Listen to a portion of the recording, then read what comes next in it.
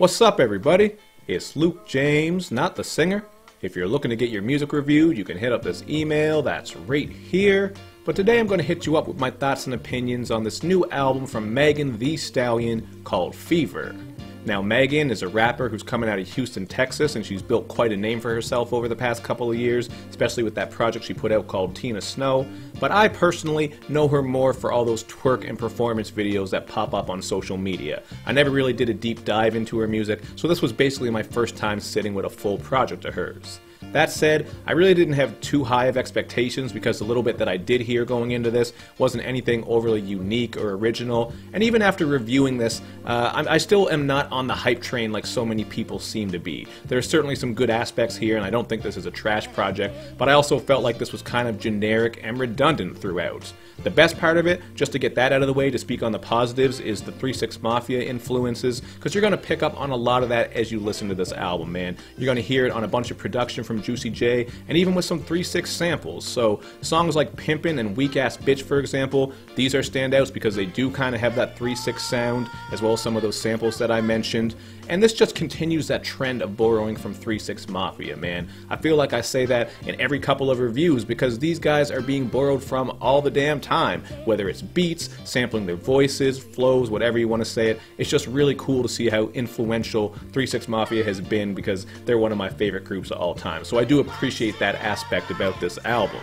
Even the song Simon Says has this huge beat from Juicy J. You got him on here coming through with a filthy ass verse where he's rapping about baby wipes and making a girl soak his wet sheets. And Megan is on here basically giving you a twerk instructional, you know what I mean? She's taking the child's song / game Simon Says and telling you what to do, you know, touch your knees, touch your toes, blah da da da da. You know how that shit goes. So content wise, you really know what you're going to get with this one just by kind of looking at the aesthetic and what she's putting out there. You're getting a lot of that bad shit content. You know, stuff like sex talk, ass clapping, playing men, stacking paper. That really is the run of this album. There really isn't too much more to pick at. So if you wanted any sort of content or incredible bars, you're not really going to get that here. But I would say that she has a nice, strong mic cadence, as well as some pretty good flows. Like, if you want to just talk about rapping, like just the act of actually rapping, I think she has a lot of charisma. She's working some nice flows, as I said. So in that aspect, she does stand out a little bit. But all in all, just sonically and with this content, man, it feels like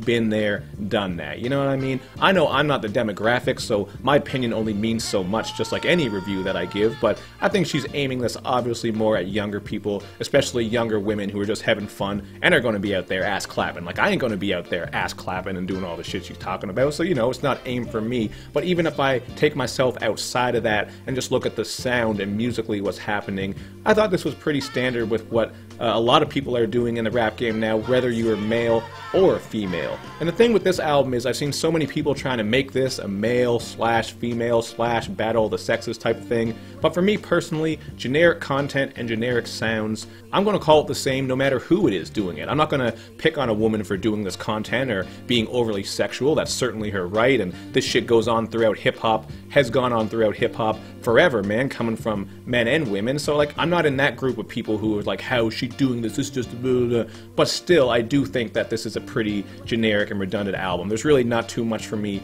to break down here. You're even getting some of those flavorless, sing-songy joints, those quintessential ones like Best You Ever Had and Big Drank. You know, these are just some watered-down, more pop-aim tracks, so I understand why she put them on there. But sonically, other than the 3-6 Mafia influence, there really wasn't too much to this that really had me excited, jumping on the hype train and being overly interested. But I'm going to scroll down my notes here because there was one song I thought was really dope. Where is it, man? Of course, man, I got my notes all messed up here. That's how I do. It's on the Runnin' Up Freestyle, man. I think this is actually one of the best songs on here because she is just raw as fuck. She got some funny lines like when she says, got the moves like I'm Ryu, yellow diamonds Pikachu, when I switch my hair to blonde I'm finna turn up like Goku. Again, I'm just reading this shit so I'm butchering it, but I appreciate those nerdy references, so that was cool. And she says, I don't even chase liquor, why would I chase a nigga? He say I should be nicer, well your dick should be bigger. So that was kind of funny, and this is the type of stuff that you are going to pick up on here. There's a little bit of humorous wordplay and stuff like that, but as an MC I wasn't, you know, I wasn't gasping for air like this shit is crazy, man, she's changing the game. It still does feel quite generic to me. Even just by looking at the song titles, you know what you're in for, you know? Shake That, Dance, Ratchet, Sex Talk, Cash Shit, I don't know, man.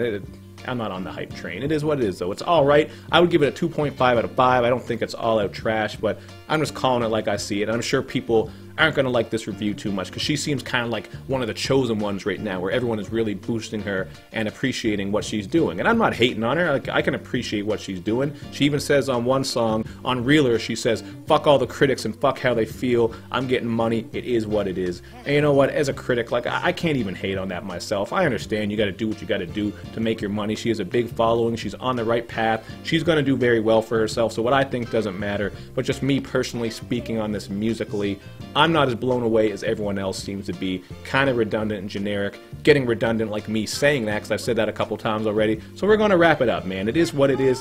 2.5 out of 5. Cool in spots. I see the appeal. Not really blown away. But let me know in the comment section what you think. And of course, make sure you do all that good YouTube and social media stuff where you show me love and you show me lots of it. Thank you for watching, everybody. I will see you next time.